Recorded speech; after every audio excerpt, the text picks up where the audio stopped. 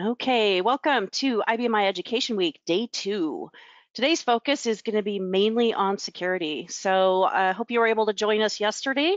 And we had Tom and Chuck, and they had some great information on IBMI in general, high availability. They had Brian Nordland join them from our team, and then automation as well. Today's focus, we're going to have a 2-hour session. Couple breaks built in. We've got security, defense, and depth. We've got real-world success stories, and then watching the layer security approach in action and demonstration. Tomorrow, day 3, hope you'll be able to come back. We're going to have some discussion on modernization and AI strategies for IBMI, document management, and so forth. So there's going to be some good information. I'll go ahead and remind you at the end. So glad you guys were able to stick with us, and we will have some good information coming for you. Session 1 here today, we're going to be covering defense in depth, layers of security for IBMI. So, security in general is all about those layers, and so we're going to explore that a little bit more here. I'm Sandi Moore. I'm a senior solutions engineer here at Fortra. I've worked with customers on IBMI for 21 years actually now, and have enjoyed multiple facets of the business and being able to work in support, testing, training, and then now really focused on helping customers find the right solutions to meet their current project needs.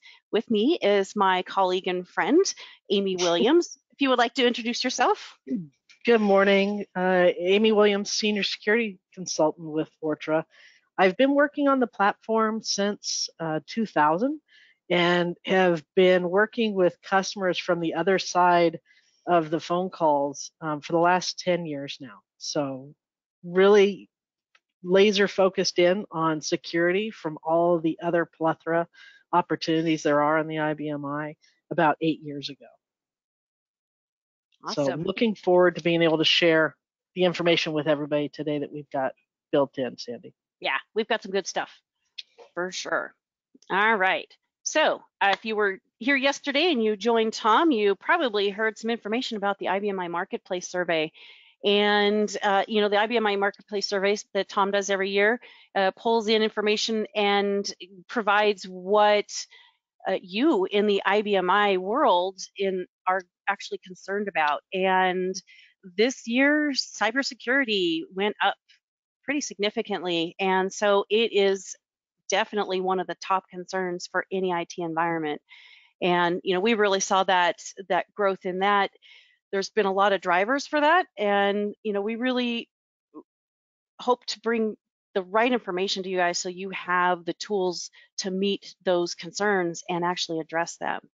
So before we actually dive in, let's do a quick poll, because I think that I want to understand, knowing what you guys have responded in the Marketplace survey. Yeah, figure out really what you guys are working on, because cybersecurity in itself is a pretty broad scope. So I'm going to go ahead and launch a poll here. I'm curious. Be gentle. Yeah. Let's make sure Go2 cooperates with us today. Yes. We, sometimes there's some technical difficulties. All right. So what IBMI security projects are you currently working on? Cybersecurity is, like I said, it's a big project. There's a lot to it. So really kind of just getting an idea of what the focus is. And, Amy, you hear it all the time. Right? I do. I'm really excited to see that right now, in the lead is securing access to sensitive data, which has not generally been the leading reason, right? It was compliance years ago when PCI and GDPR came out, and then of course our lovely friends malware and ransomware are continuing to hit shops all over the world. But it's good to see that people are starting to take that next step, because that's definitely, probably the most complex level is getting to securing the data itself beyond the access just to the system. Absolutely. Yeah, and that is true. The sensitive data, it's been for so long, it's been, the reason I'm doing this is because they told me I had to, instead of this is the right thing to do and I'm protecting the business because we want to protect the business. So, all right. I'm going to go ahead and close to get cool. Yeah. One of the new kids, the new cool kids on the block. All right? right, I'm gonna go ahead and close that poll there. If you guys want to throw a last second vote in there, looks like most of you have responded already. So really, the securing access to sensitive data seems to be the top. Malware and ransomware protection is second. Looks like compliance mandates is third, then data encryption, and then some other projects. So, all right. So different trend than we've been seeing. All right, Yeah, I'm gonna go ahead and really close that exciting. guy there. Yeah, so let me actually share that out. All right, so yeah, so there you go. 54% malware, 62% securing access, Yeah. 38% meeting compliance. Yeah, pretty And cool. we're actually going to address all of those today. So I'm super excited. We are. Absolutely. All right, let's move on. Why do we know that there needs to be conversations around security on IBMI? Well, every year we do a state of IBMI security study, and it's built on the data from customer systems that we do our security scans on. So that data is collected and built into a report where we share that information with you. And what we do see is that year over year, there's always room for improvement, whether we're finding new systems that haven't actually started their security journey, or we have return customers to come back and do the scan over and over again as they implement more security measures. They want to see how they're doing. But what it Absolutely. comes down to, what is their need for some improvement? Amy, maybe you want to talk about those statistics there briefly Yeah. and kind of So give us this what is we're seeing. always fun, right? So when we talk about root profiles on the IBMI, we're talking about that all object, right? That coveted all object authority. Because once you have all object, you can elevate yourself to all the other special authorities. So it's not a matter of they only have all object, they can't do anything else. All objects that gateway, right? So when we look at the number of systems that have a plethora of all object profiles, you can see that there's 30% that are not hitting those recommended levels, which is better than we've seen in the past. And then to protect yourselves, right, we talked about access to the system versus just the data security. And that's where the exit programs come into place, right? Is really locking down who can access what processes and what interfaces to the system. So that's starting to increase, which has been a nice trend, but we're still less than 50%. Yeah, definitely. So you guys will have to watch for announcements. We do have the newest security study coming out in, I think, April. So we'll have the latest information from all the data we collected in 2023. So hopefully we're going to see some improvement there. That's my hope. Yep. We're doing Yep. our job right and getting that message out there. There's some improvement. So we have to also consider, why are we even concerned about security on IBMI, right? Because the system Always. itself has this reputation of being the most secure operating system on the market. So, I hear it. I just heard it a couple weeks ago. Oh, well, Mm-hmm. we're not worried about the AS400. It's secure. Nobody knows how to use it. That's unfortunately not the case, is it, Amy?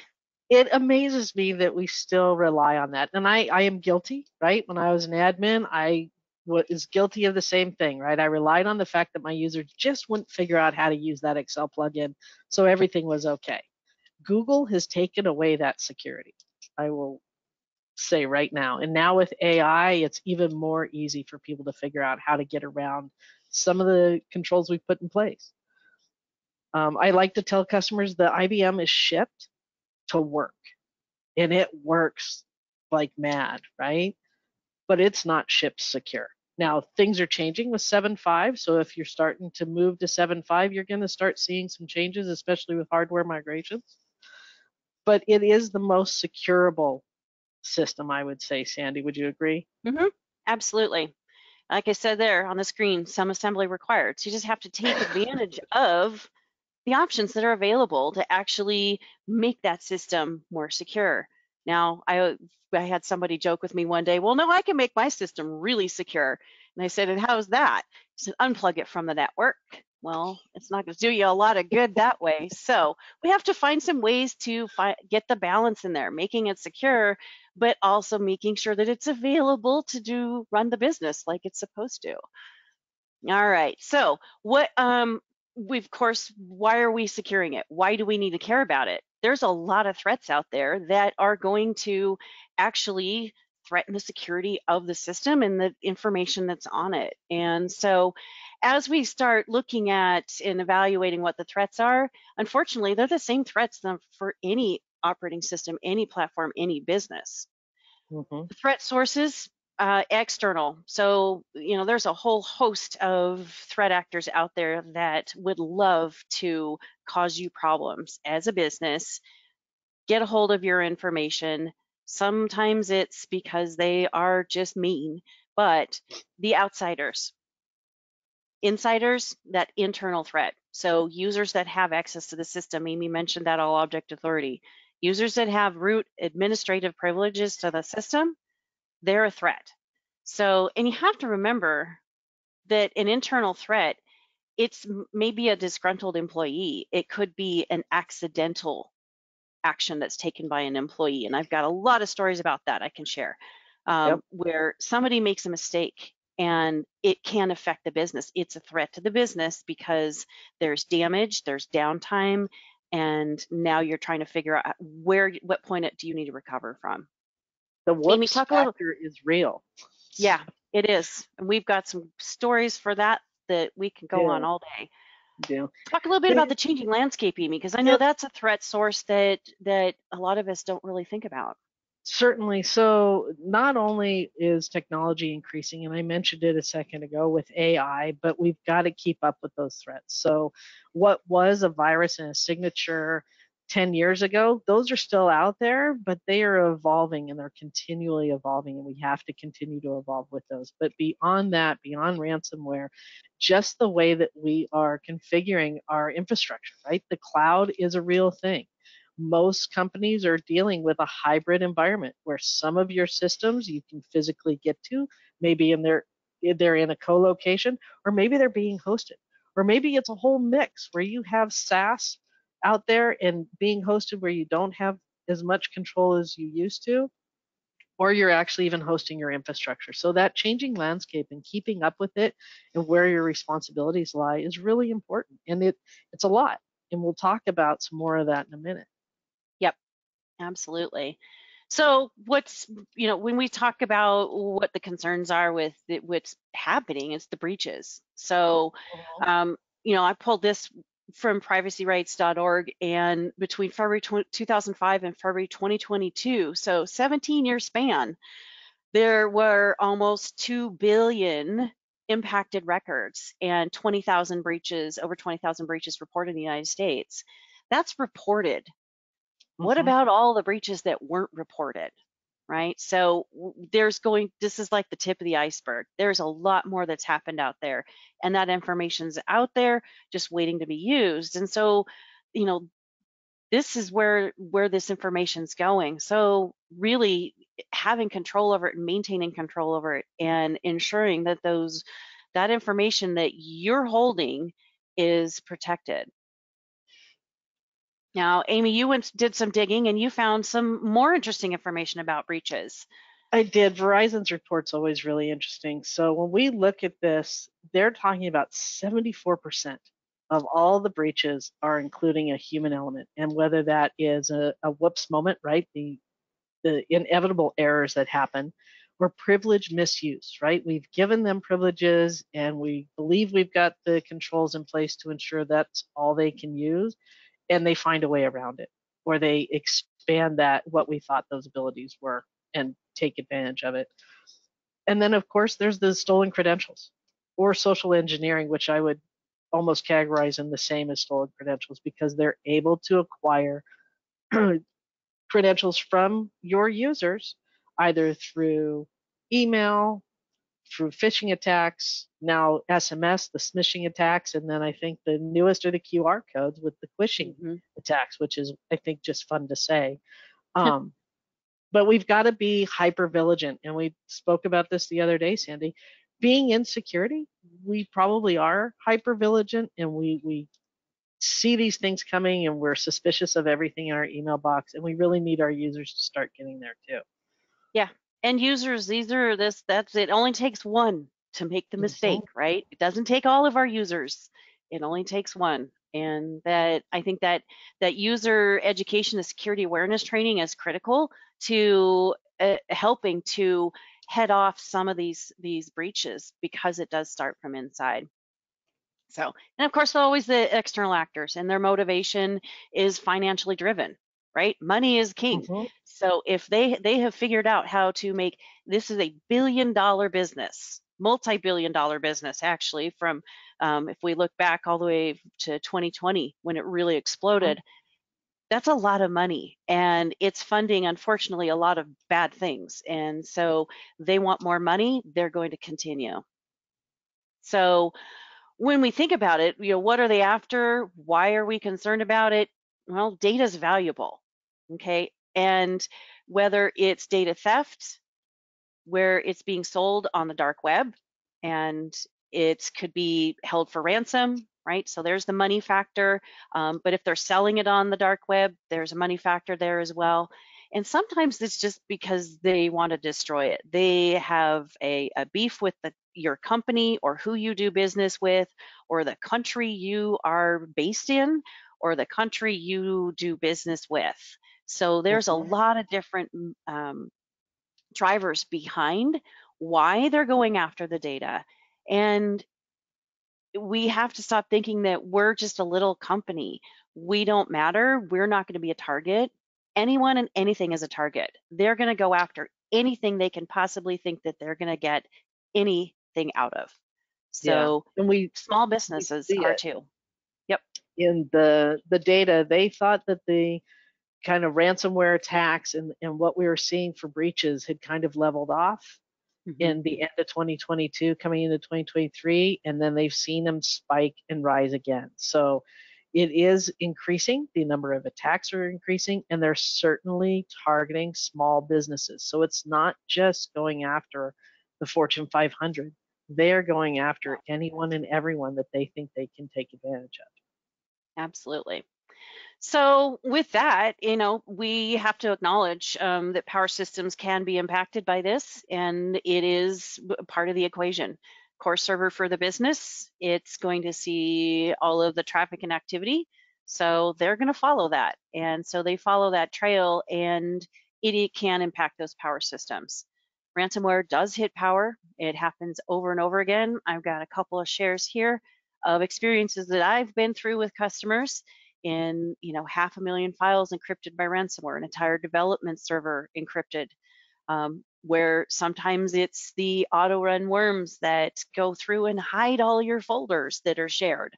So whether it's disruption in availability or destruction of all those files in the IFS, that's Mhm. an impact. And the man hours that it takes it to recover from this is monumental. So really need to focus on power, making sure that it's secured so that it's not going to be part of this equation. Absolutely. And the new trend this year is the exfiltration of that data. So they're Yeah, not just encrypting it or messing with it on your systems and leaving it there for hopefully you're able to recover. They're taking that data away and yep, using it. And again, like we spoke about on a few slides ago, they're selling it on the dark web, and that market is huge. yep, absolutely. All right, so what are you going to do about it? Well, our point of our conversation today is defense in depth. And it's really about adding all of those layers of protection. And the deeper your defenses are, the harder it is to get through it. So you're less likely to have an incident. And whatever that incident is, it's going to be a lot smaller than if you had no layers in place. So when we talk about defense in depth, there's some obvious things that you have to do to get started.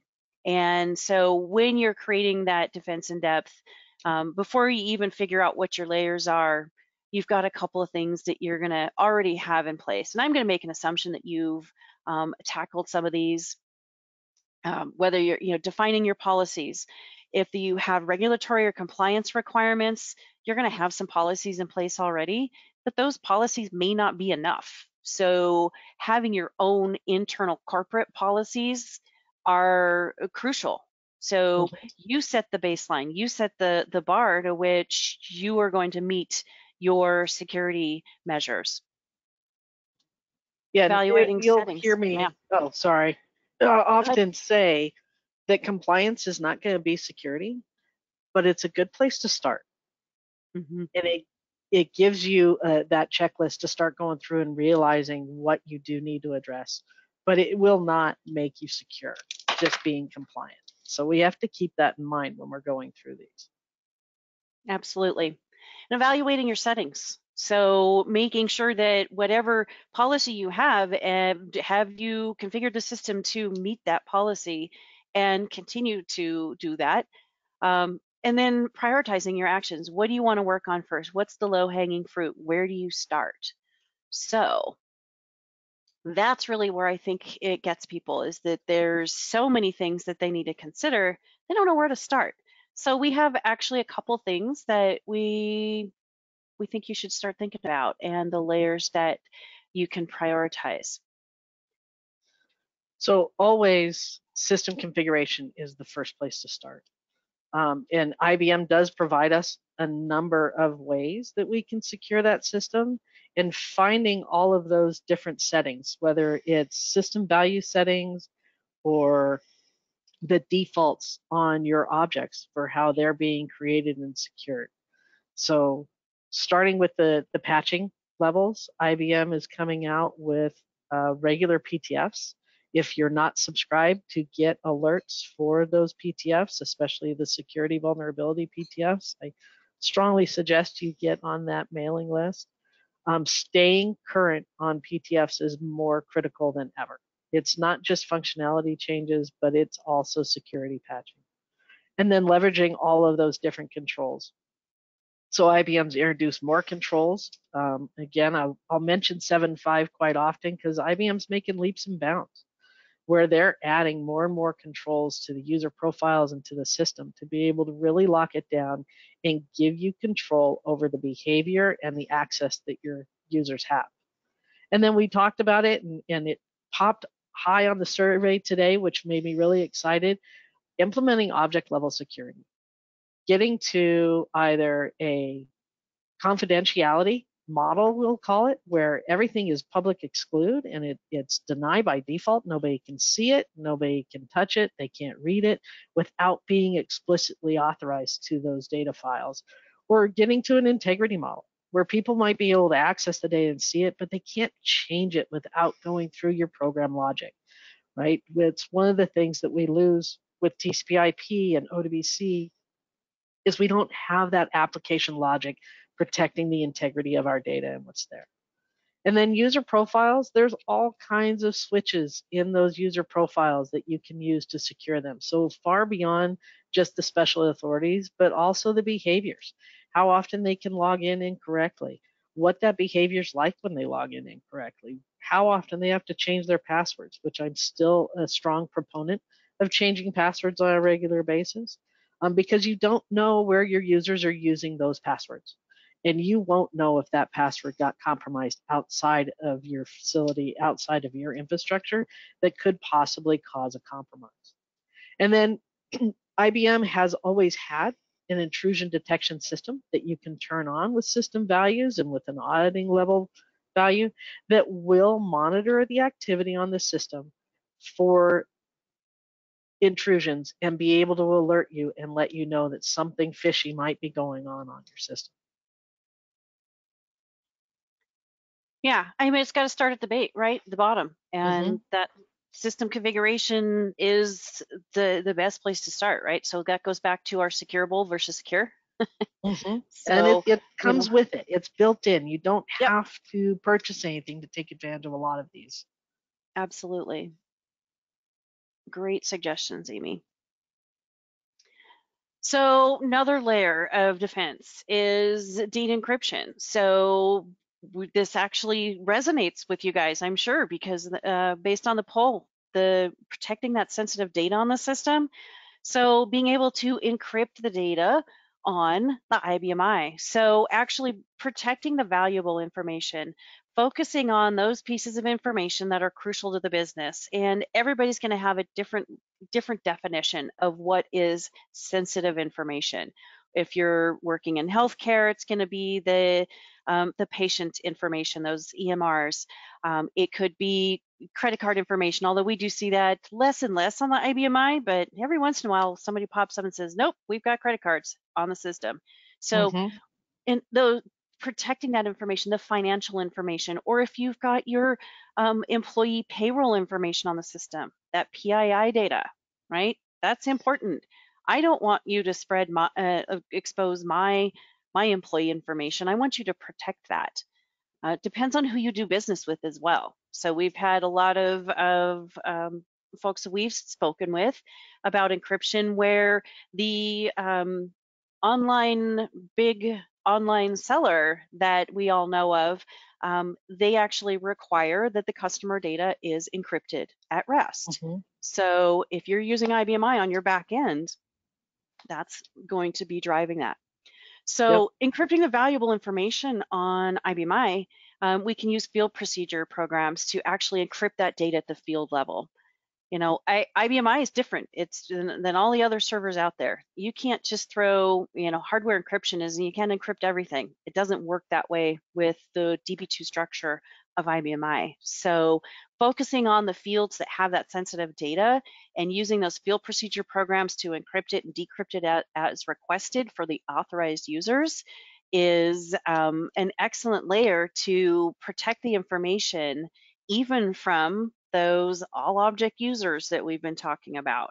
So making Mm-hmm. sure that we're protecting information regardless of who you are, we're going to abide by that.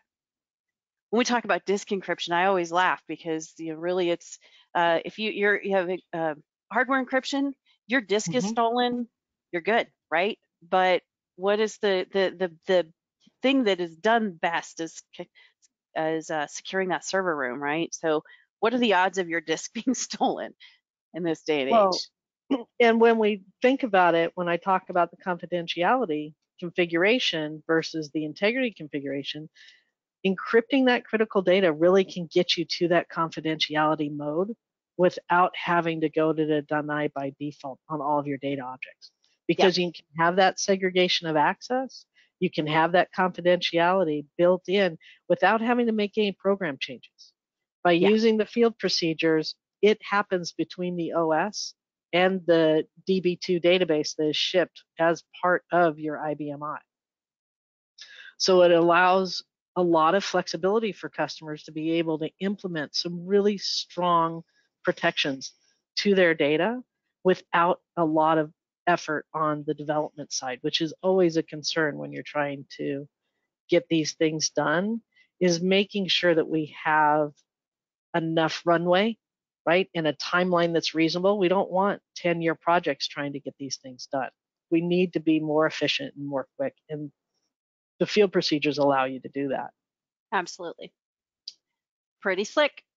So, and keep in mind, if the data is encrypted and masked from unauthorized users, it's going to be unreadable when it is exposed. So you have now taken away that exposed data. And when we talk about object level security versus mass data from encryption, users can still have that use authority. Use authority Mhm. on the database is going to expose it. That's read authority, which is exposure. But if they can't read it, they're not going to be able to expose it. So it protects it in so many ways and ensures that you're not only meeting the requirements if you have those specific requirements, but as the business that you have protected it the best possible. Absolutely. Virus and ransomware protection. So this has always been, this is a hot topic, and which is surprising that it wasn't the top thing today on our poll. I'm surprised. It usually comes Yep. right up there. So you all have virus protection in your network. Your PCs, your workstations, your Windows servers, all of those have protections in place. Absolutely crucial. But we don't think about the IBMI needing to have that protection as well. Now remember, this is defense in depth. This is the additional layers. This is the layer that counts on your core server. So using native virus scanning is the best approach, where you're actually scanning the IFS natively through programs that live on the IBMI, tying into the infrastructure that IBM provides. So they actually, it's been 20 years, they added the Mm-hmm. infrastructure to support that native virus scanning. Trying to scan from a PC or a Windows server is dangerous. You open up a Pandora's box of problems by trying to do that. It doesn't understand the operating system. It requires an all object profile with access to the root directory. So now you've undone some of the settings that we recommend that you lock down. So making sure that the system itself isn't acting as a host to that malware. We've seen it over and over again that the IBMI is a very happy host. It will store malware on your server for all time until you finally scan for it. And it's never good practice. I don't know anybody that said, yeah, I'm okay with storing malware on our core server. It's just not a good practice. So ensuring that you don't have that sitting on your system is crucial.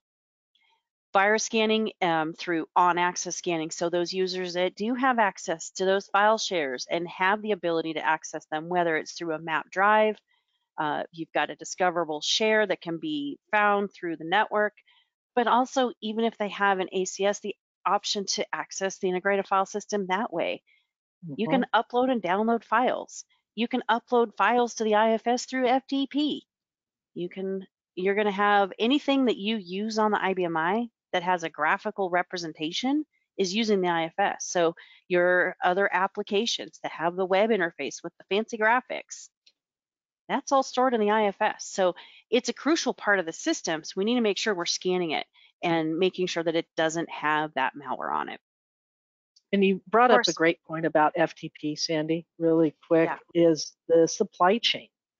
And yep, even if you have your net server shut off, which I know a few customers have been able to accomplish because they've, you know, created an FTP infrastructure that is outside of their IBMI. But you're still receiving those files from third parties, from outside of your infrastructure. You don't necessarily want to just trust those files as is and that they're doing the right thing too.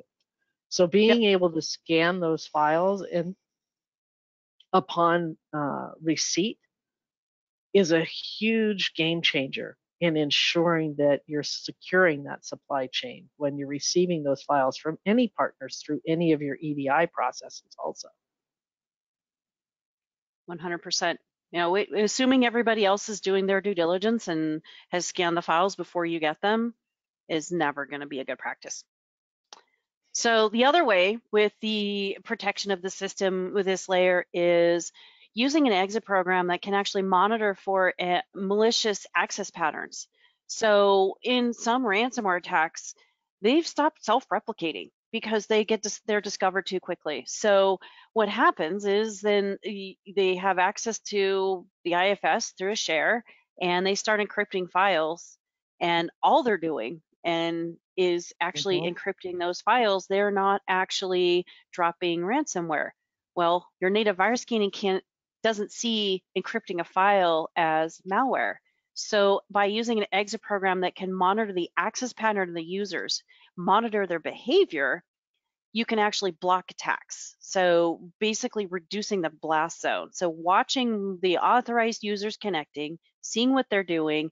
Oh, wait, they're doing some really suspicious activity. They're doing a very rapid programmatic read, rename, encrypt, and delete of the stream files.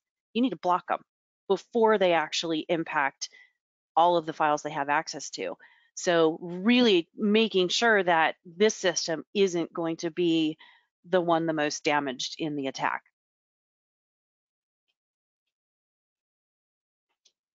All right, Absolutely. so yeah, good layer here. And, you know, I think it's crucial. I think everybody's familiar with the concepts of virus scanning and being able to block ransomware. It's just when it thinking about it in terms of the IBMI is really where the head scratching comes in. Well, and what All right. I think is the strongest thing for this is it's going to take action for you, right? Yep. This isn't a report you're going to get. This isn't something you've got to review. This is this is taking action for you at discovery point, right? It discovers a known signature. It's going to quarantine those files. It detects that anomalous behavior. It's going to block those connections. So it's working hard for you as soon as you configure it and have it in place. Yep. All right. So, of course, we got to think about how are they getting to the system and actually able to do this. So our next layer is a really critical part of that as well. And we've talked about it, we've hinted at it. So those external accesses, right? All the different interfaces to be able to get into the IBMI, whether it's FTP or it's ODBC or it's through the data transfer pieces that are built into ACS. So exit points are built into the IBMI. They've shipped them with our ability to be able to utilize them. So IBM exposes a lot of activity and you can see a lot of things going on, but you can't see what's happening through those different interfaces, not down to the detail level. So with exit points, we have been able to now parse all of that data coming through those exits and allow you to create rules to be able to block that data, right? Because when you're not on the green screen, when you're outside of your application logic, it's just the user and the data, and they can have a field day with that, and they can get to anything that you haven't secured. They can download it, they can change it, they can corrupt it, they can delete it. So with exit points, you can actually put in those rules to ensure that they're only able to download, that they're only able to upload to that one specific work file that they're supposed to be able to upload to before they take the menu option to post those GL entries to. I know that with Exit Point Manager, again, those supply chain connections, because you've given those service profiles access, you've given them often elevated access, ensuring that they can only access what they're supposed to when they come in through your FTP server, when they come in through DDM. The exit points can allow you to actually lock that down and ensure those pieces are in place to limit their access once they've authenticated to your system. Absolutely. And for me, I think, Amy, that the chilling part here is with these PC interfaces is that you have no visibility to them, None. right? Without having exit programs in place, you don't know who's using each of these access points to the system. So how do you know if it's an appropriate access or not? And the fact that users are very often have much more access to the system and privileges at the object level, but also with their special authorities. This is all going to apply regardless of how you get in there.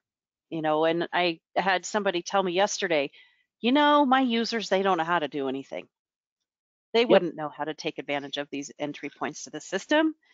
And I said, well, guess what? The bad guys, the threat actors, they don't have their own credentials. They're using your user's credentials. Yeah. So you want to make sure that they can't do things that are inappropriate. And we see it happen often where people are poking around and they start taking advantage of the access they've been given, especially through those interfaces. And sometimes it's a shortcut, right?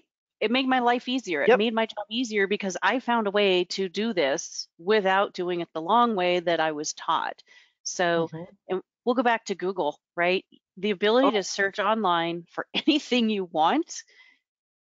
And beyond Google, any, the Chat GPT, it's real, right? Yep. You ask it the question, it will hand you the instructions. So relying on users not knowing how is not a viable security solution any longer. No, agreed. So Yeah, let's get to our last layer, because this one's the most fun, and I think everybody's going to be familiar with it, but it's rare on the IBMI. Multi-factor authentication. Yeah, this is one that doesn't come up that often. Although it seems to over probably the last, I'd say, year, I've seen a huge increase in interest in it and awareness of the fact that you can do multi-factor authentication for IBMI. And Mhm. so being able to have that last layer of defense, well, and actually, if we're thinking about it, it's your first layer of defense. So when somebody connects to the system, is it really them? Before they get to any of these other areas, before they get to the exit point security, before Mhm. they get to the virus and ransomware protection, before the data encryption, this is going to be that, are you really, Sandy, connecting to the Mhm. system? So taking the something you know, which is your password, and then adding something you have or something you are. So an additional key, an additional code, the biometric fingerprint, and actually confirming that this user is who they say they are. So we want to be sure that we have validated that user. You know, Amy, I think you and I talked about this recently. Usually, we've seen a big increase in single sign-on. And so really making it so easy for people to connect to everything in the network that they need to connect to. Yep, absolutely. And the authentication and proving who you are is, so important these days because of those credentials. If they do get compromised, there's nothing between that bad actor and your system. And MFA really kind of adds that additional piece in. One of the other pieces I like is beyond just, I'm authenticating to the system, I'm proving who I am, but we can do this for specific processes.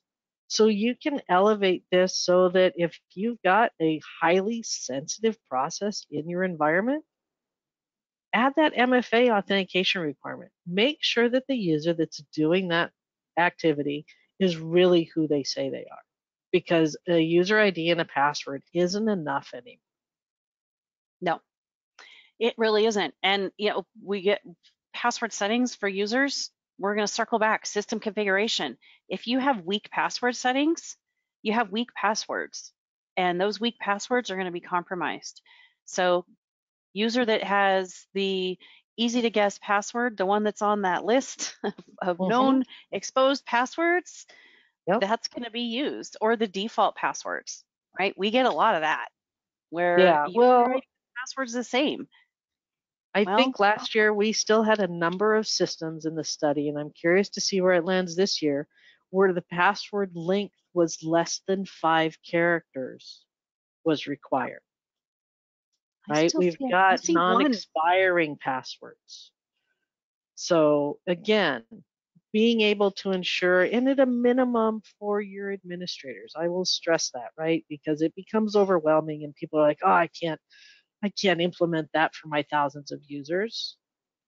Implement it for your golden key holders is how I refer Yep, to the administrators, right? Because yep, if you're protecting your domain credentials, and if you are having separation of duties between your Active Directory regular everyday credentials versus your domain admin credentials, start thinking about your IBMI administrators in the same way. They are domain admins of that IBMI server, and they need to protect their credentials as much as you protect your domain admins. And it really puts it into context for some of our customers when we point that out. It is your core system. Most of the time, it's running your entire business, if not the heart of your business. absolutely. And I've seen with sometimes the cybersecurity or cyber insurance policies are Mm-hmm. starting to really crack down. You can't just pay an extra amount of money on your policy every year because you don't have these layers in place. And I think some of the struggle is not understanding that you can actually add this to IBMI, whether it's tying it into your existing authentication methods. So if you have a Radius server, and there's a whole host of them out there, Okta, Mm-hmm. Duo, um, Alien Vault, Forta Token. There's a ton of authentication options, and you probably already have authentication for signing into the network. Well, you can actually tie that into the IBMI and do that authentication with those devices you already have set up. So it doesn't have to be a whole new set of of actions and a whole new set of devices that the user is going to have to deal with. So being Yep. able to do that, and it's not just the green screen. So you can authenticate for the green screen. So when we get to that front door of the system, logging in, we can authenticate there, but you can also authenticate if the user's connecting through the file server, if they're connecting through the database server and pulling the data off the system, right? Remember that piece? Mm-hmm. Or if they're coming in through FTP. Really need to have control over who has FTP and making sure that when that FTP connection is made, that it's really the right person, that it is Sandy, it is Yep. Amy. It's not somebody who got Amy's credentials through some network sniffing program and obtained that, because we're not going to expose our passwords and fall for that business email compromise. But if there's a breach of the network and that data's been compromised that way, we're not going to know that. All right. So really, I think this is a good, solid ideas for defense in depth, Amy, and having those layers in place and available to be able to create that infrastructure. Absolutely. All right. So I need to grab a glass of water, I know. Absolutely. So I think Okay, you guys. we do a quick break here. Yeah. We'll do a quick break. We'll do 5 minutes. I'm going to go ahead and set my timer. I don't have one for the screen, but we will circle back in about 5 minutes. So if you guys need to do the same, please feel free. If you have any questions or anything that kind of sparked your interest there, and you go ahead and throw questions into the panel there, and we might be able to tackle some of those at the Yep. end of today as well. So, all right, so stand by. We'll be right back with you guys in 5 minutes. So 8:52 if you're in Pacific time. Pacific. Do we want to do all the translations? 10:52 for Central. There you go. 11:52 for Eastern. And then when we come back, we're going to have a panel discussion. We invited Chuck Losinski back from yesterday to join us, talk a little bit more about real world things that we've seen out there. Awesome. All right, stand by. We'll be right back.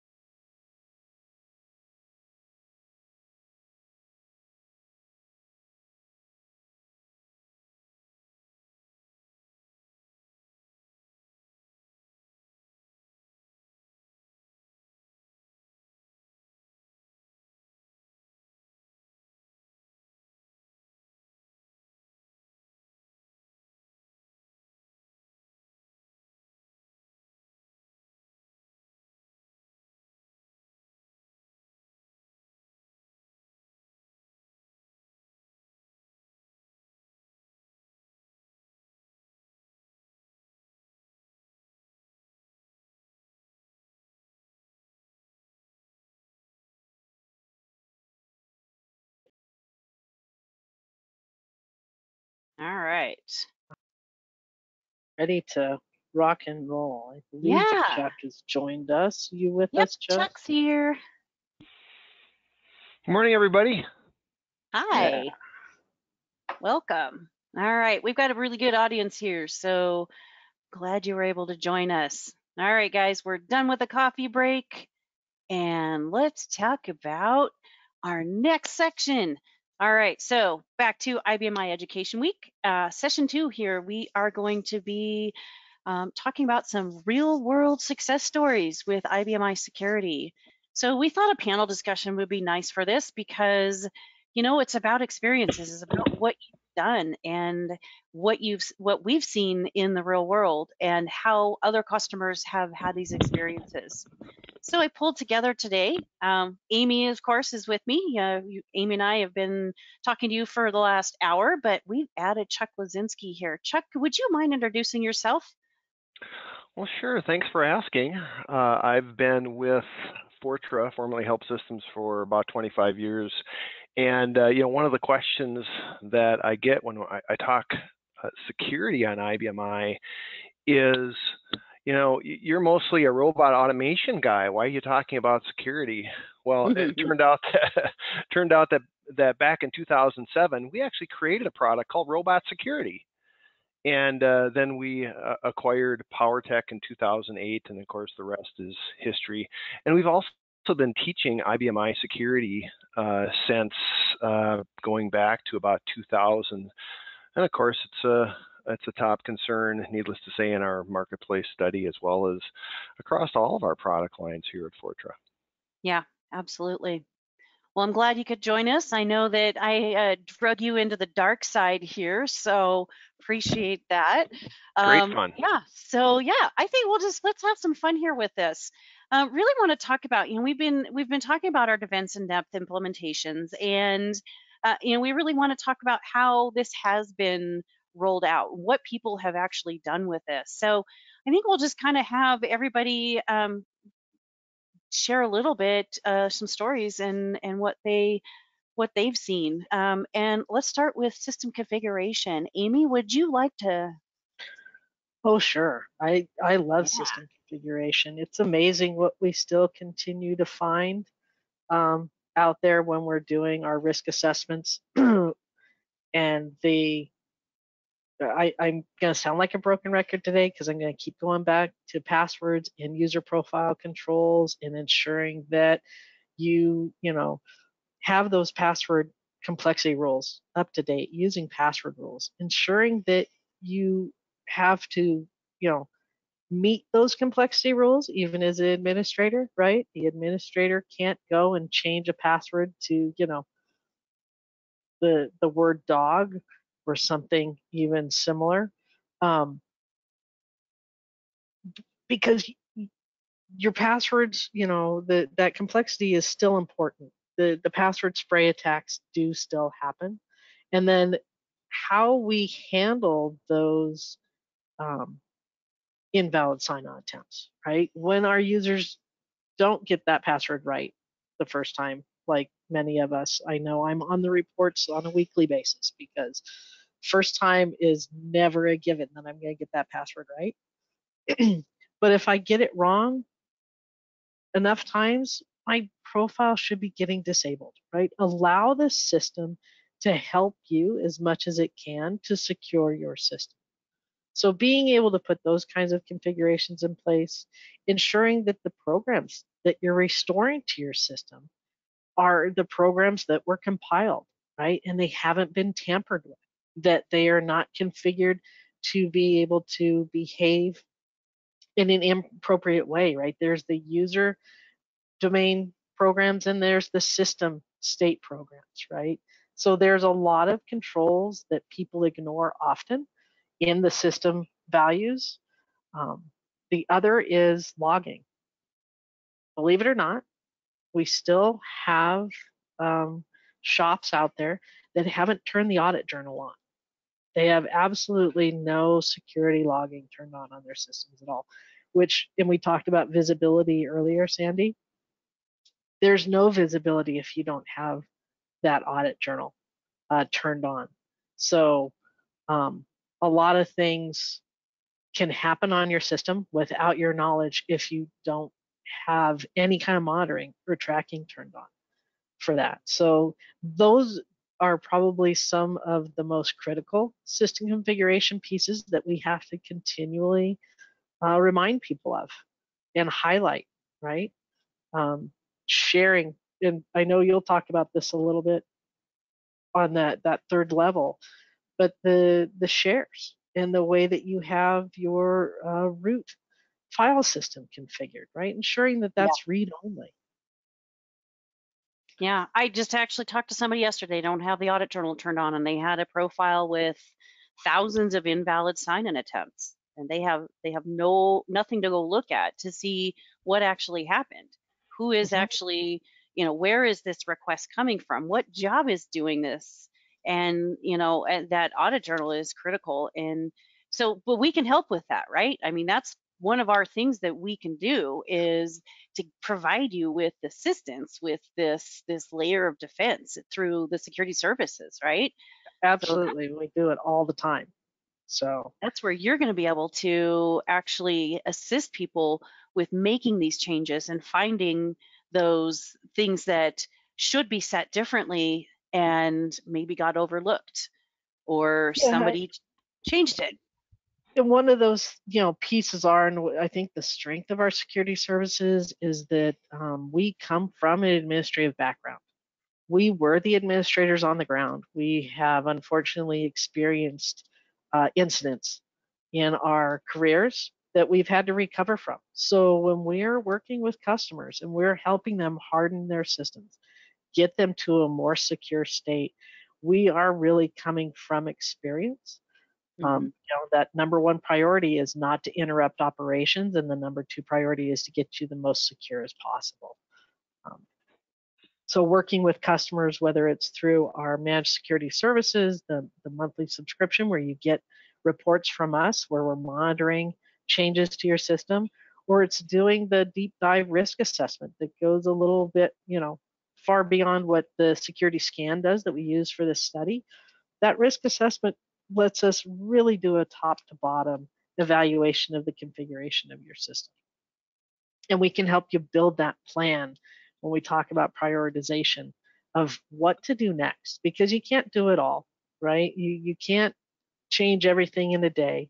You really need to have a plan to be able to move through those pieces. Absolutely.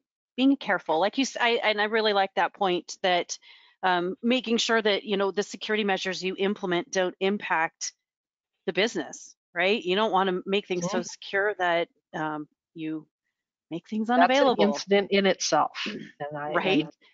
I have been, at the heart of some of those, either by purposefully or not purposely when I was, an administrator. So absolutely, unfortunately, and done that. Yeah, it makes me think of a story. I had one of the recommendations we make for securing your IFS and the root directory. There's an authorization list that you can use to make sure QSys.live doesn't get impacted through a root share. Not that you should share the root. Don't share the root. Don't do it. We had somebody who misunderstood the recommendation, and so instead of changing the authorization list to public exclude, they changed the root directory to public exclude. Oh, yeah. Yeah, that could suddenly, right? So you have to be careful with this. So having assistance and somebody who understands what the impacts are going to be of those changes helping you is, I think, a big deal. Awesome.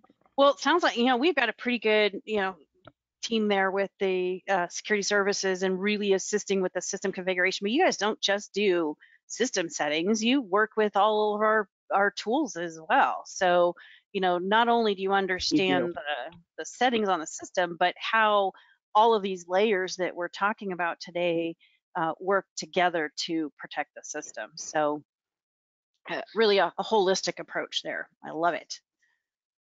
Well, one of those layers is the data encryption, right? So, Chuck, this is your surprise, your moment to shine. Yeah. Well, and it's been a great journey with the whole data encryption thing. It's pretty awesome technology, and we're really talking two components here. We're talking encryption of data at rest and encryption of data in flight. This topic is encryption of data at rest. All right, so Sandi and I have been involved heavily in talking to prospects and customers about how to go about encrypting the data at rest. And the first question that we usually have is, what has initiated the project, the data encryption project? And in the past, we would have said, it would have been around PCI compliance, storing credit card information on the system, right? But that's pretty much been taken care of. But what's come in are audits around PII, storing PII data, GDPR, JSOX, Sarbanes-Oxley, HIPAA, and so forth. So those typically initiate the encryption project, either a failed audit or maybe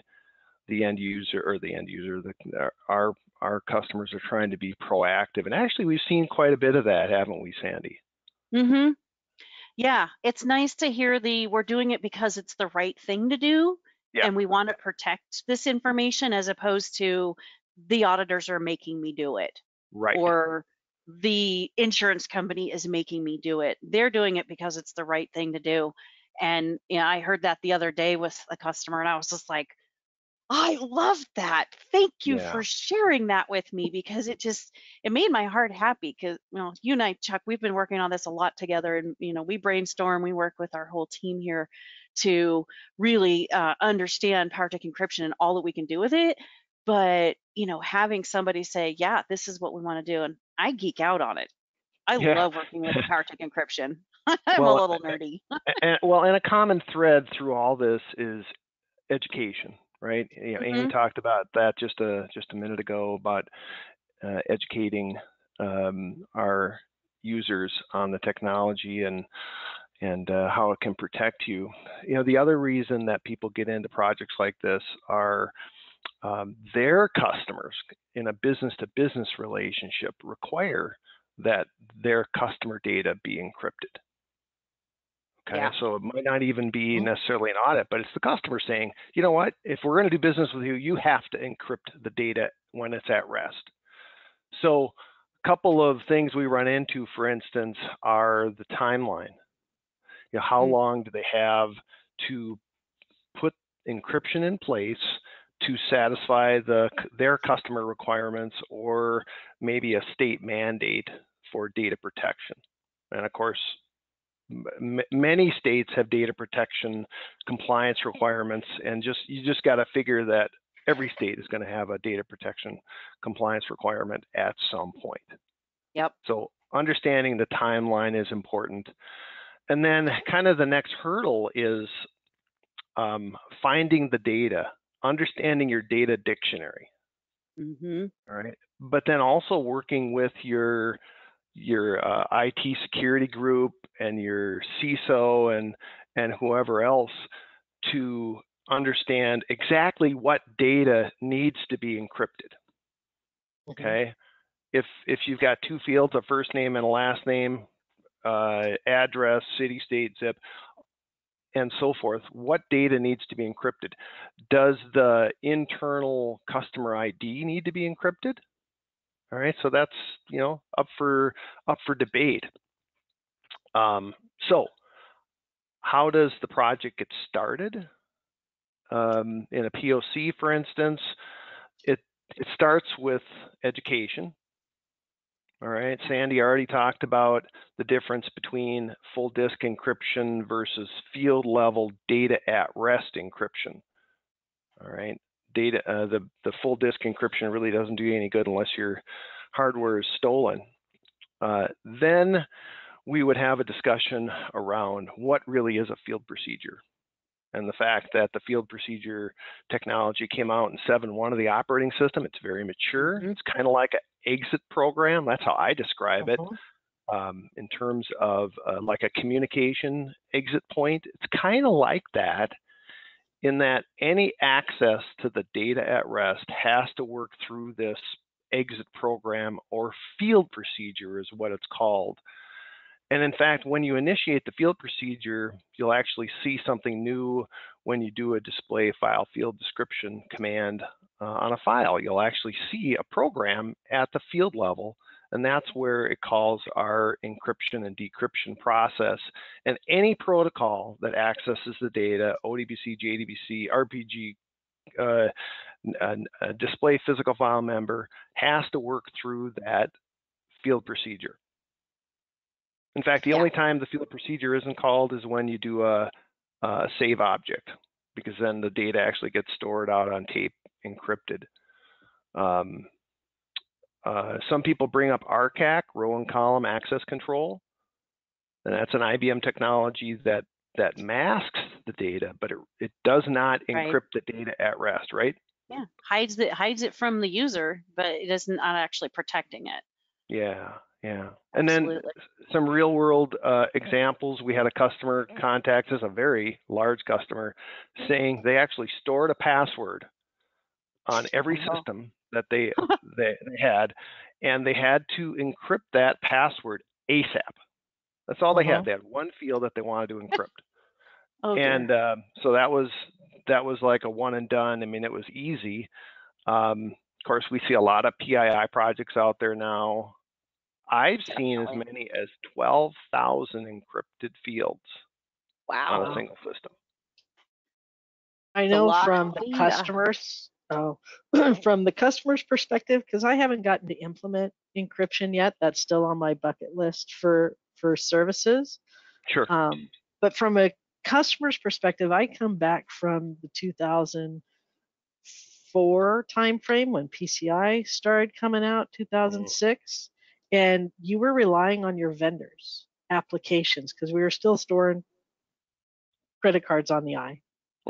They had to come up with those algorithms. They were doing it programmatically because the field procs weren't around yet. Right. And it was painful and it was dangerous, and you were relying on something else. What I love about our encryption solution is that programmers don't have to be involved. We don't have to make changes to their applications for them to be able to take advantage of this. And it shortens that timeline that you were talking about, Chuck, from a customer's perspective. Like that level of effort is, is doable, right? It's palatable. It's not as daunting. And Amy, that being said, 99% of the time we end up working with the programmers just because they tend to also be in some ways kind of the system administrators, the experts at the application, right?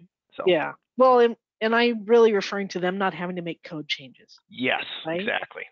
But absolutely identifying those fields, right? I cringed a little bit because it's interesting to me in the IBM world how few data owners there are that really understand the data that's sitting on their systems and where that data lies, right? You talk about identifying those fields. Yeah. Well, they know they want to encrypt this certain type of data, but they may not know all the different places that data resides, because often it is not just in one place, like the example you gave of the password, right? Yeah. They've got those account numbers all over the place, or they have, the customer's address information stored in 6 different tables because that's the way the application was designed. And having to find all that and help them identify that, I think, is a huge advantage we give our customers with the services experience you guys have. Sure. Yeah. And the last point I'll make is just to kind of repeat what you just said. It's not necessarily a one and done thing. There'll be a initial phase 1, and then as time goes on and additional data or sensitive fields are detected, then you continue the process. So anyway, happy to talk to anybody who's interested. Yeah, absolutely. Thanks, Chuck. Appreciate that feedback. I think that people don't, a lot of this, you don't realize that you have these options available for the IBM. We really just, don't even realize that these you can implement these layers of protection for the system. So appreciate that. I'm sure that you will be talking to some folks after this. All right. And actually before I move on, I was going to add to that, one of the points you made, Chuck, is that with using the field procedures in PowerTech encryption, it's application agnostic, right? Doesn't matter how you get at the data, it's going to be protected. So when there's not I have access to command line, I can go into SQL and I can access it and see it. So nobody gets to do that sneak around and find a different way, which is all you're going to get with the application masking. Somebody can use a backdoor and a different avenue to access it, and it's in the clear. So, so important. All right. So I'm going to talk about virus and ransomware protection. So, this is something, and I said it before, near and dear to my heart. I have worked with the PowerTech antivirus since its inception. It's been a couple years, and so this has really exploded in interest because, as we've talked about, the threats to the system are so prevalent. And we're seeing, systems that are being impacted by ransomware not once but twice. So, these ransomware attacks are not happening a single time. They're actually circling back and attacking those same servers again after you've recovered. So, and to Amy's point, the exfiltration piece of it, they're not necessarily looking for encrypting the data. They're more about exposing it. So, but what we really want to do, with PowerTech Antivirus is create that layer. So scanning those files as the users are opening and closing them. So, what I've worked with customers to do is to optimize scanning. So we make sure that any user who has access to that file server and those shares, or even without the shares, if you've got access through ACS to the integrated file system, or you have applications that use the file server to pull data on and off the system, we need to make sure that these files that are being moved back and forth off the server are not infected. So, and it only takes that one user to create a problem, right? One person needs to disable their protection on their workstation, and they open that file. I had a company that they had a ransomware attack in 2017. A huge mess. They recovered from it. I talked to them last year, and they decided that they wanted to look at virus protection for their IBMI, and we did an initial trial setup and scan of their system, and we found all these copies of this ransomware. I got all excited. I'm like, hey, you guys have ransomware on your system. They said, oh, we know about that. That was from 2017. We cleaned it all up. I said, but you didn't. You still have ransomware on your server. And they said, well, we cleaned up all the workstations. I said, well, you still have it on your server. And they said, well, but nobody has access to it. We looked at the attributes on the file, and somebody had been trying to open that file just weeks before our conversation. So, the files are still there. They're still available. And you get somebody who has that mindset of, I'm going to do what I want to do, and I'm going to disable all these protections, they're going to cause a problem.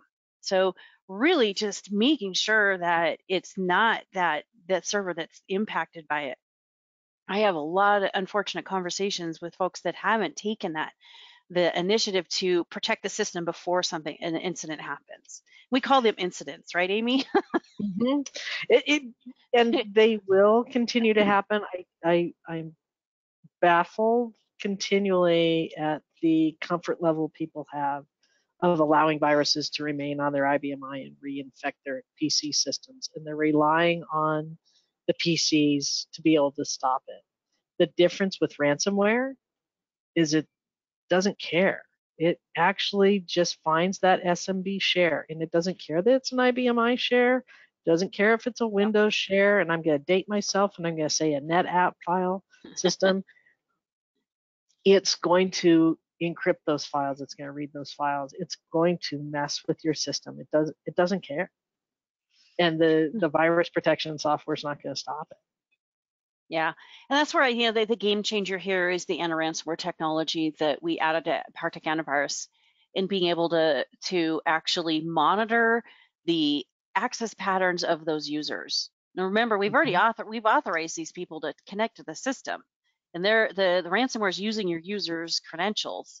So now we need to make sure that we're actually seeing, are they doing something that is suspicious? And with anti-ransomware exit program, we're going to be able to block that user. So if they exceed the tolerance that you decide is appropriate for your system, they exceed that tolerance of that read, rename, encrypt, and delete of those stream files, they're going to be cut off. So they are no longer going to be able to damage the IFS. So you're still going to have a Windows systems to clean up. You're still going to have other issues, but the core server is not going to be the thing you're going to spend all your cleanup time on. Right. One of the other advantages I think we have is that we know that there's processes out there that you may have where you are intentionally encrypting a directory of files, and it's part of your regular process. We have that ability in that software to be able to set those thresholds differently for those processes. Yep. So you don't turn it off and you don't ignore them, because ignoring is not safe. No. You can change those thresholds so that that process can continue, right? We talked about operations being, one of the top priorities. We don't want to inhibit your processes, right? Because that's money out the door. That you're leaving yourself open for a worse incident if something gets compromised. So the flexibility that our anti-ransomware functionality has is, I think, huge and a game changer, and it kind of rolls right into that exit point security. I was just thinking that. Right. So with exit point security, and this is one of the most fun products that I do get to implement with customers, because I'm a bit of a data hoarder, and I love data and I want to see as much as I can. And our exit point manager tool really opens up the ability to see everything that's happening on the system. I can see the exact SQL statements that are being run, so we can identify what tables are actually being accessed. We can see through the FTP server if they're running remote commands, or if they're really just doing send and receive file type activities, and where they're sending and receiving those files. Exit Point Manager not only allows you to lock things down, right, and gives you that level of protection, but it really allows you to see and get visibility to what's happening on your system. And it's always the conversation of, I didn't know they were doing that, when we do these implementations with customers, and the discovery that happens. Yeah, it's usually mind-blowing the first time you turn on that auditing, especially I think database server, right? Those SQL transactions, people are like, what? I didn't know they did that. So yeah, it's eye-opening, and having that visibility, it's mind-boggling that you can't see. It's, you don't know what you don't know, and it gives you that ability. Now we know what's happening. Let's go ahead and implement some controls, right? And we have introduced new functionality recently in Exit Point Manager, which really brings that exposure up to your fingertips. So you can see how many transactions are happening across all of the different exit points. And you can drill right down into it, and you can build rules right from that screen as you're doing that discovery and starting to understand what's happening on your system, right? And whether that rule is that, okay, that's known, and we know that that profile is doing that, and that's good, so we can, turn auditing off, and we're going to allow those transactions to happen, to, oh my goodness, we don't know why they're doing that. Let's shut that down until we have a good reason for them to be able to do that access, and creating those rejection rules on the fly. For me, doing the implementations and helping customers see what's happening on their systems and understanding what's going on, just simply for profile remediations. I've got a customer that took it to the hilt with Exit Point Manager and identifying those profiles, and restricting it down to just those they saw. And now any new user that's going to attempt to do those types of activities have to put in those requests, has to get implicit permission to be able to do those activities. So it's not just a free-for-all. The system gets shipped to work for us. The system gets shipped to us to be a workhorse and to run without any impediments. It's really up to us to be able to put those protections in place. Yeah. SQL Server is fun. FTP, I implemented this for a customer, and we started looking at the logs, and there was a whole bunch of IP addresses that were not from this country. And the question came up of, do you have your IBMI exposed to the web? And they did. And they thought it was safe. And they thought they were okay. They, within days, implemented a firewall and started protecting their IBMI because they had no idea what the risks were. So our tools not only bring protection to your IBMI, but I would say that they allow customers to really enhance that infrastructure protection that they're building, that they're putting into place, because it shows how that core system is getting accessed and how not only users, but contractors, third-party support, EDI partners are able to not only access what they're supposed to access, but go beyond that. Absolutely. And with the if you think of the layers, right? So if we go back through our 4 layers that we've talked about, exit point security, we're going to say if you're allowed to use FTP or if you're allowed to use the file server. And then once you're allowed to use that file server, now we're going to, on open, right? We're going to, on access, evaluate if those files have signatures in them, known signatures. Using the Trellix engine, we're going to monitor that activity coming through the file server for anomalous activity and block it if it turns out to be identified as ransomware. And we go to that next piece, data encryption. So through that SQL server, I've said, yep, you can use SQL, but when you come in and you hit that database and you do a select star and you want to see all the fields, you're not going to see those encrypted fields if you haven't been allowed to see them. And then we get to the system configuration, and this is where it comes down to the object level security. So if you don't have authority to access that file outside of your application, you're going to get an authority failure. You're going to be denied by default to be able to see that data. And that's how just those 4 start working together, which I think leads us really nicely into how that multi-factor adds to these layers. Absolutely. Yeah. And I geek out on encryption and antivirus, all of these, multi-factor authentication too, because this is taking that last step of we've done all of these things to ensure the access to the system is appropriate, that we're protecting the data, that we're not introducing malware, exit point managers controlling who can actually use which interface. But again, those compromised credentials, it's game on if they're compromised. So using the multi-factor authentication, we're going to be able to authenticate when they at the front door of the system. But when we start looking at FTP connections, is this really Sandi connecting to FTP? If it is, then we're going to go ahead and pass it off to Exit Point Manager and say, all right, what can Sandi do through FTP? All right, she's good to go. All right, let's look at what is she's trying to get some data. Wait a minute, that data is encrypted. So when she pulls it off the system, it's still going to be masked and she's not going to be able to see it. Or we start looking at the file server, right? So Sandi, this is really Sandi. She's mapped her drive. She's able to connect. So now what is she going to be able to do? And so really being able to ensure that all of these points where there's that access to data and the access to run commands on the system, that we're authenticating.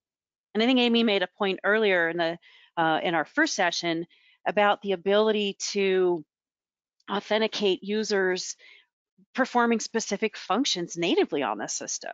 So, being able to use the API that PowerTech Multi-Factor Authentication provides, that if this user takes this option, we're going to re-authenticate them. If they are using privileged access management software like our authority broker, and I'm going to swap to QSEC offer because I need to make a system change, let's make sure that that's really Sandi. We're going to have to force her to authenticate to swap to QSEC offer before she gets to become QSEC offer on the system. So she didn't just walk away from her workstation and leave her screen unlocked and somebody sat down and started using her access and where she was signed on to the system. So really a lot of different ways that we're going to be able to pull that back and say, first and foremost, before you get to my server, are you really that person?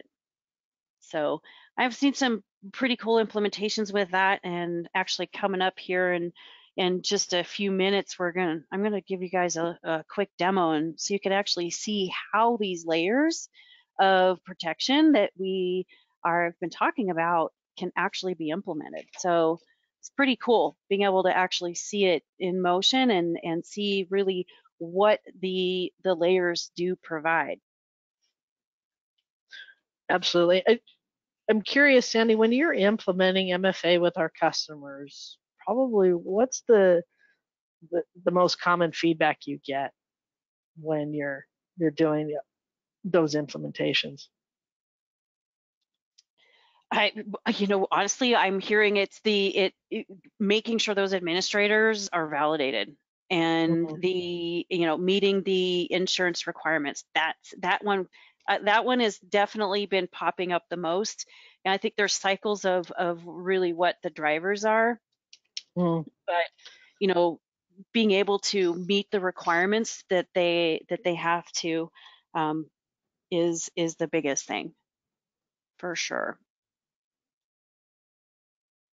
Yeah, and I know when I've spoken to customers about it, it's that integration point where we can integrate with their existing infrastructure of their Radius servers they already have set up, and they don't have to maintain an entirely different configuration and setup.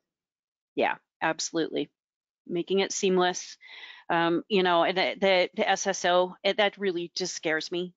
I've got my compromised password and I'm somebody's they now have access to everything. Let's make sure before that last point, and really focusing on the administrators is probably what I hear the most. Is now I know that my admins, the people who have command line access, the people who have that all object authority, that we are sure that it is them and not somebody else. All right. Great conversation, I think. I hope that it was giving people some ideas and giving you some food for thought, and really just kind of driving home that we've got this ability to add these layers, and that they are possible, and that they're actually fairly easily achievable with a little bit of work and a little bit of investment and time. We love working with our customers on this, and as you can tell, we're rather passionate about the topic. Well, we do have a question about MFA out there, which I think is a great lead into these next pieces. But the current MFA offerings out there, because there's multiple, right? We have ours. There's a few others out there. The question is, aren't the current MFA offering only bolt-on offerings? There's nothing native on the IBMI at this point.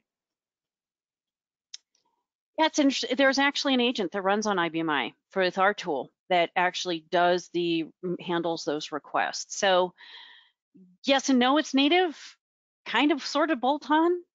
There's a lot of communications involved with it, but it is authenticating the user from the system itself. It has that agent that's validating that connection before the user completes their connection. So that's kind of a little bit of gray area there on if on the if you get down into semantics. Right? Yep. Yeah. Absolutely. Yeah, exactly. But hopefully that answered the question for you. So. All right. Well, I think that this is a good point to, we're going to take a quick break, you guys. So we are going to do a demo for you and actually share how these different layers can protect you. This is going to be a live demonstration, so wish me luck. But I do need a few minutes to get that set up. So we're going to take a quick break, and we will be back here in just a few minutes. If you need to run down the hall, go grab some more coffee or a glass of water. We're going to be right back. So appreciate you, Chuck. Appreciate you, Amy. We'll Absolutely. be back here I'm in just a looking minute. forward to the demo. Yep, me too. All right. Thanks, guys. We'll be right back at, let's say, 9:37 Pacific time.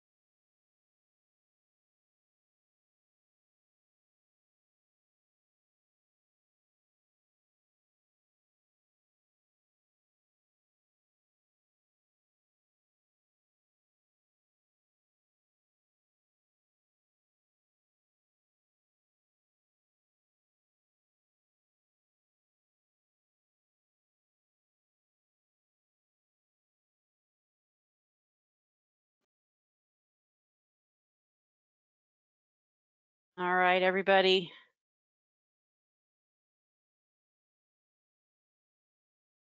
All right. I think that coffee break's over. Are we ready? We are ready. This is Let's do awesome. I'm this. so excited. All right. So, final session of day 2 of IBMI Education Week. We're going to watch a layered security approach in action. So, this is, again, Amy and I are here to share some information with you, show you how this works. I think Amy's probably going to give some commentary here as I run through this. I might be, asking a few questions. We'll see. Yeah, we'll see. We'll We've done see. this a few times, so Yep. So yeah, I'm excited. This is where I have fun, is being able to actually show how all these layers work together and provide for all that protection we've been talking about, the defense in depth, right? The deeper your mhm. defenses are, the harder it is to get through. And so really, ultimately, since we're not unplugging that system from the network, we need to be able to put all those layers in place. So the remediation services. So that's really where, this is going to be that piece that they're going to, Amy's security services team, they're going to be able to help with fixing all those pieces that are not working correctly and making sure all the system configurations are right. Okay, so that's your system level. That's where the system configurations are going to be given to you.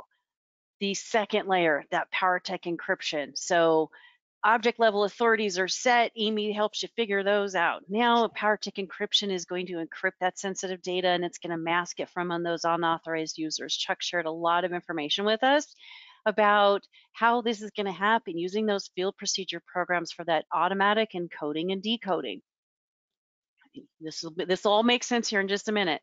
The PowerTech antivirus, so the virus detection, so doing that scanning, but also the anti-ransomware protection that's going to monitor what the user's doing and then block an attack so that the average user action of changing a single file or renaming a single file isn't going to trigger that. It's that access pattern that's typical of those ransomware attacks. Then we've got exit point manager. So this is going to be monitoring that activity, seeing what's happening through the file server, FTP server, ODBC server.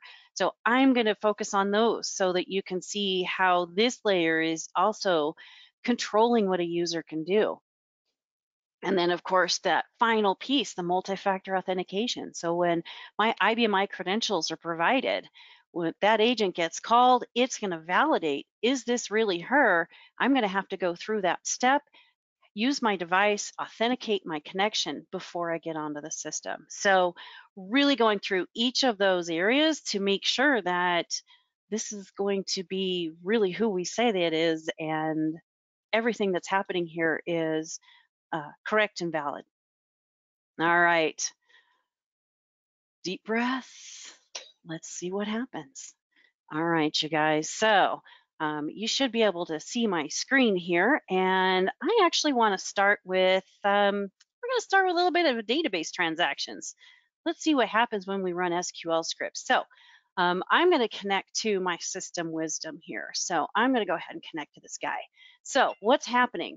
PowerTech MFA just jumped in and said, hey, Sandy's trying to connect. Sandy MFA, are we going to allow her to connect or not? I'm going to go ahead and allow this connection. Use my YubiKey because that's easy. I just have to press a button and say submit. So now I'm connected. Over here on the left-hand side, I'm now connected to this database on my system wisdom. So next layer is in action now. Exit Point Manager is going to be monitoring what I'm doing and seeing what exactly is happening. So I just did a select from my database. And so Exit Point Manager allowed me to connect to the database. I was able to do that select statement. And what you might notice, though, if you actually look at the data down here, it looks a little funny. So we've got the PowerTech encryption layer in place here. So this database that I just selected from is a database that we've identified some sensitive information. We've got credit card numbers, we've got social security numbers, we've got bank account numbers, all of that sensitive information. So my user profile, Sandi MFA, is not authorized to see that full value of the credit card number and the social security number or the bank number. I'm able to see just partial. So really ensuring that if I'm trying to get this data off the system, if I'm not authorized to see it, I'm not getting it. So there's that third layer of protection. So now we've confirmed Sandi's MFA is really her. She went ahead and she authorized that connection. Then we had exit point manager saying, yeah, you can do that select, that's fine. And PowerTech Encryption said, wait a minute, you're Sandi MFA. Can you see this data? No, you can't. We're not going to let Sandi MFA see it. So she gets to see the view that we've determined is appropriate. Now, selects are easy. Let's go ahead and let's run another one. We'll do a select for Jennifer D. Smith. So Jennifer D. Smith is there. I actually have decided that I want to change Jennifer's name.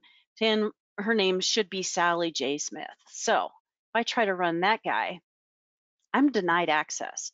So at this point, exit point manager said, hey, you know what? You have authority to this database, but I'm not going to let you do this update. So we've actually denied access for a specific function.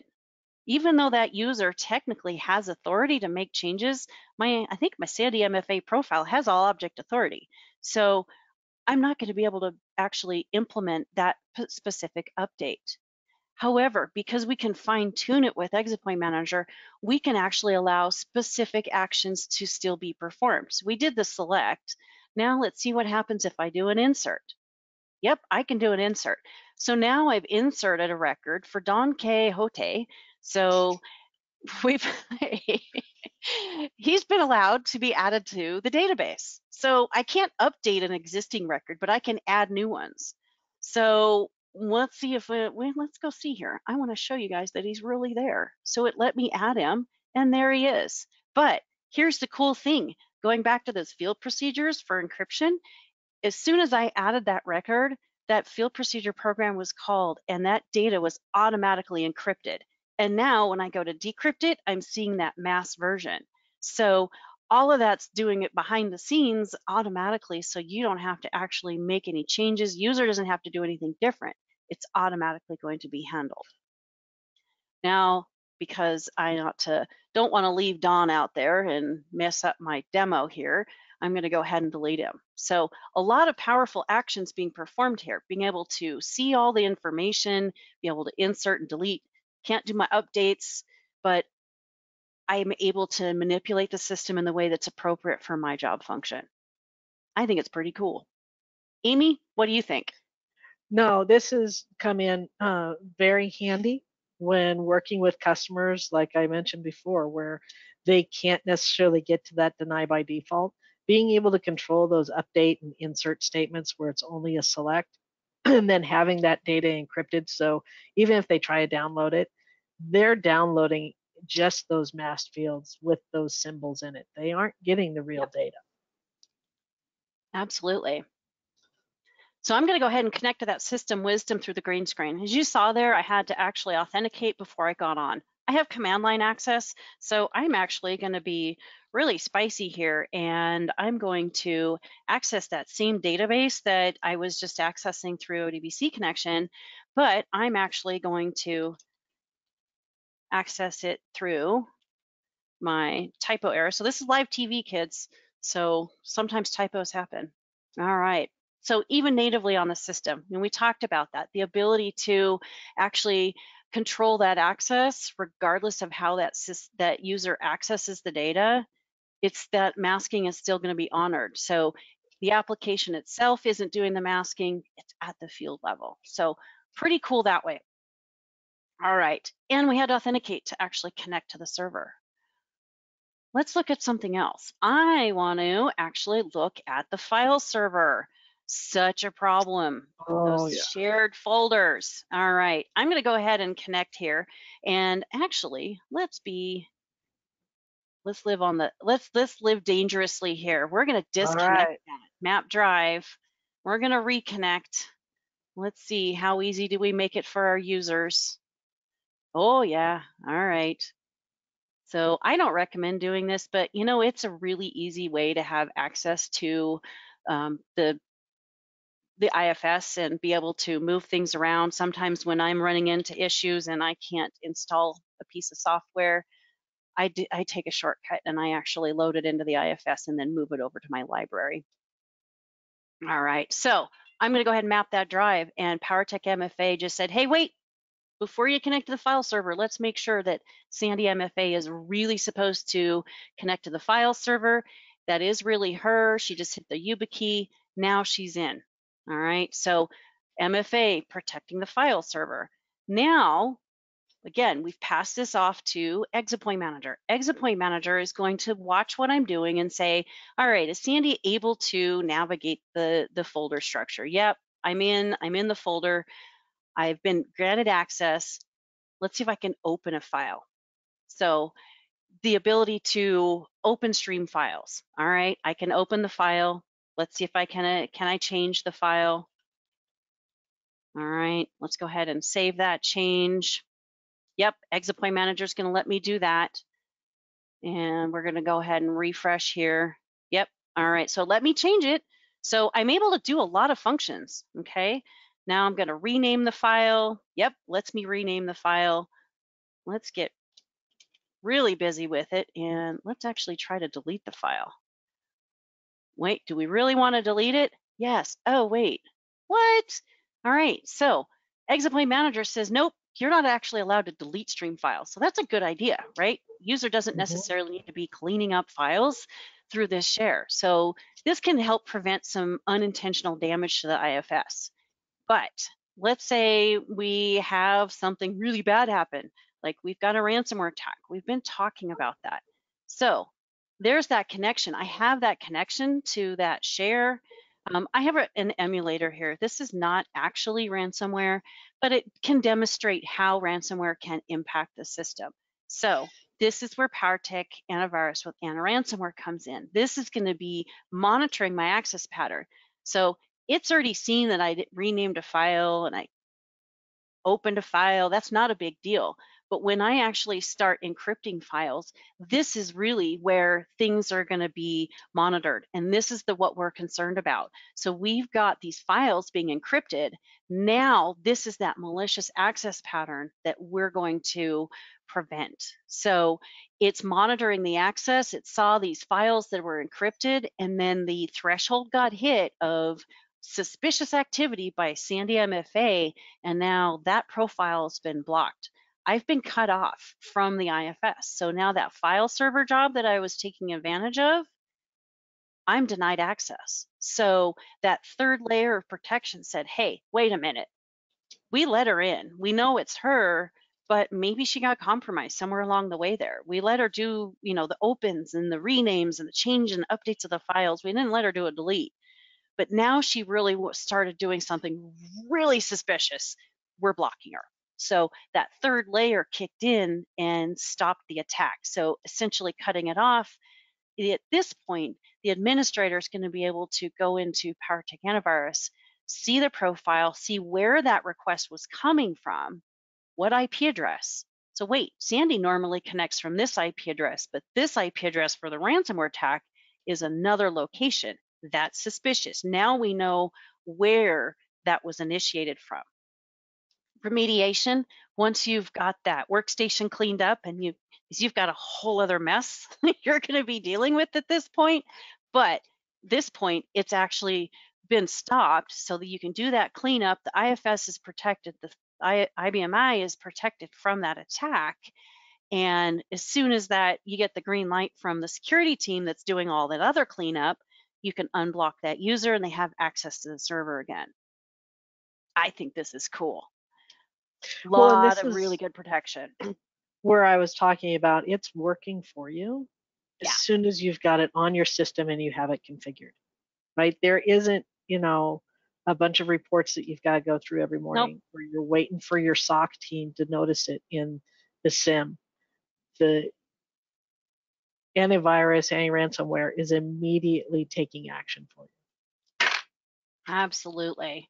So I'm going to show you one last little one because this is fun. I'm going to go ahead and connect to URL with FTP. So, I think I need to show that, profiles that you're not authenticating are still going to be able to connect as normal. So Sandi is still able to connect to the system through FTP, and she's not authenticated. We didn't add her profile for authentication. So it's not an all or nothing. You choose which profiles are going to have to authenticate. Now, we still have Exit Point Manager monitoring this, right? So Sandi's not going to be able to get too crazy with it. She can't go to the HR directory, but we can allow her to go to a directory that's appropriate for her. We can let her do load files on the system. Okay, so now she's able to load a file. Can she get a file? As I can talk and type at the same time, right? So she can put things on and off the system, but we actually controlled which directory she was going to be able to go to. So controlling the actions, controlling what they're able to do.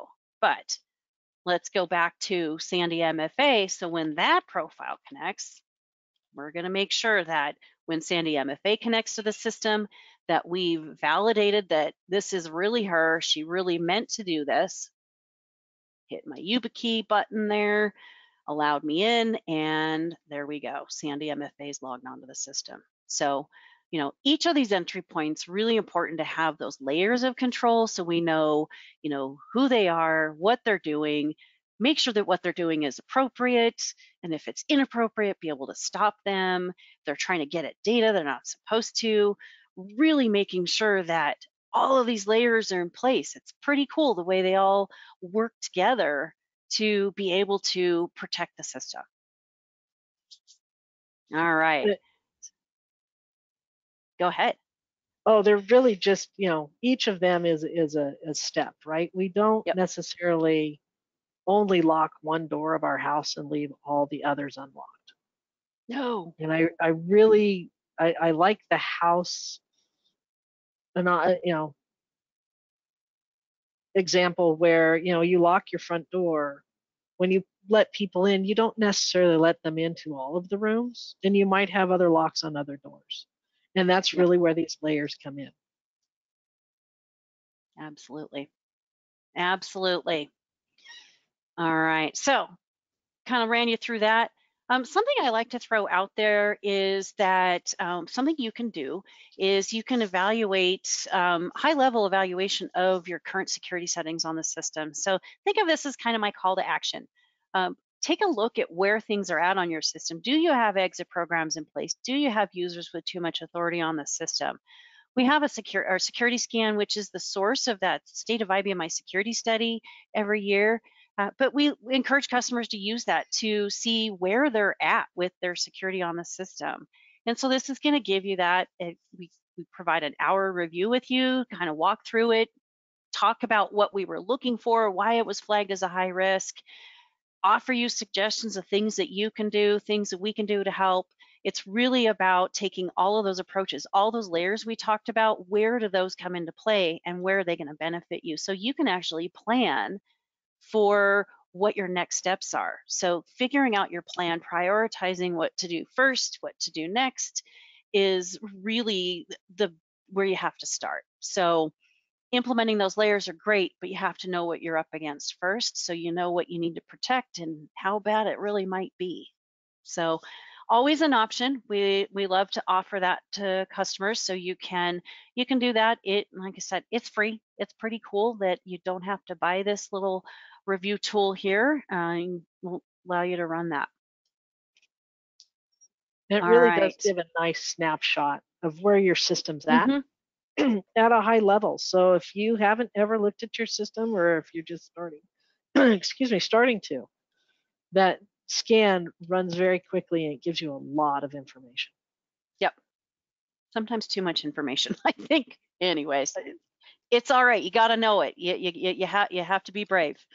All right. So I think we are up to our time allotment here. I really appreciate you guys joining us today for our security conversation and yesterday for the automation conversation. Tomorrow, want to remind you, day 3 of our IBM Education Week. We've got our modernization and document and BI management. So hope you'll be able to join us. I know that Greg's going to have some awesome information to share with you guys, going through data growth and why it's important to modernize your business intelligence strategy, the modernizing and AI strategies for IBMI, and then also the importance of document security and process enforcement in the organization. So really tying back into that security, another aspect of securing information on the system that he'll be able to really give you some great information on. So super exciting that we've been able to do this. I know that, getting ready for this, we really had a lot of fun having these conversations and what can we do with it. So please come back tomorrow for day 3, modernization of document BI management. Really appreciate your time sitting with us. That's 2 hours of your day. It is most appreciated. Amy, thank you so much for all of your valuable input. Really have fun with this. And Chuck too, being there for us and providing more perspective from the data encryption side of things. So, I think this is an important topic. Obviously, you do too. You sat through this with us. Look forward to working with you guys again in the future.